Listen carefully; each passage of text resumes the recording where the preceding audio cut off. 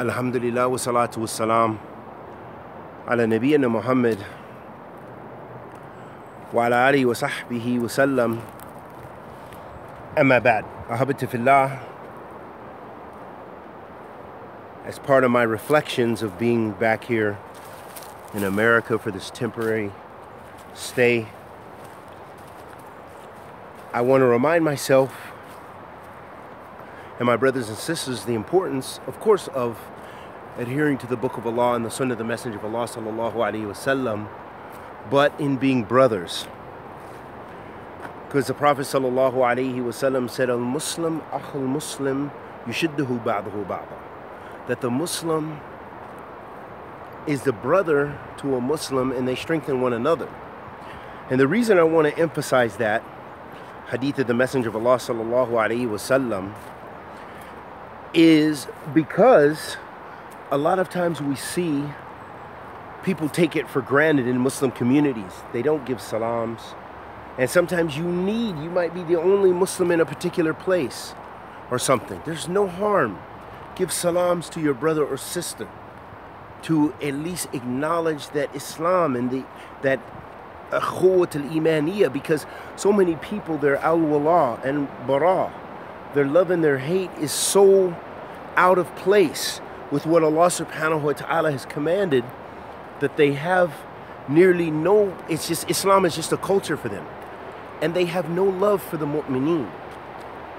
And they love everything and everyone that's sinful, instead of realizing the importance of that brotherhood. And that brotherhood is the anchor, and that brotherhood is what's bringing you closer to Allah, and that brotherhood will remind you of Allah Azza wa Jal, and that brotherhood could be a protection for you, that brotherhood and that sisterhood.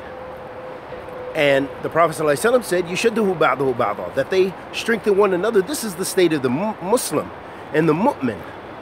But those people who are extremely weak, or have gone so far astray, or have even left the deen, that's not their affair. They don't strengthen one another.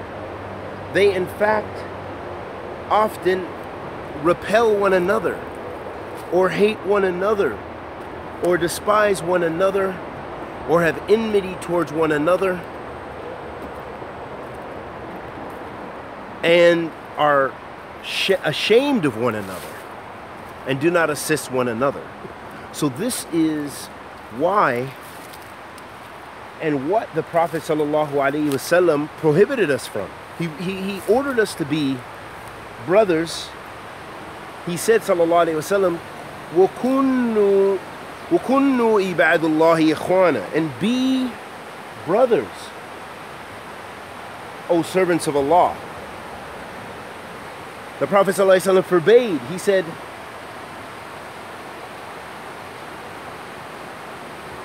وَلَا تَجَاسَسُوا وَلَا تَحَاسَدُوا وَلَا تَبَاغَضُوا وَلَا تَدَابَرُوا.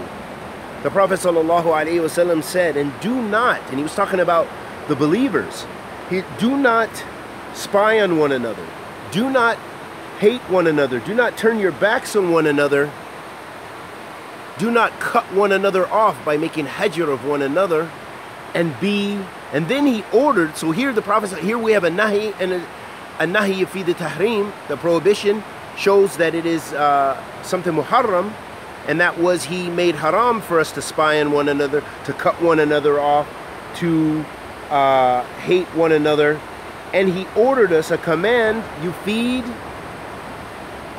al-wujub. And so then the Prophet ﷺ commanded us to what?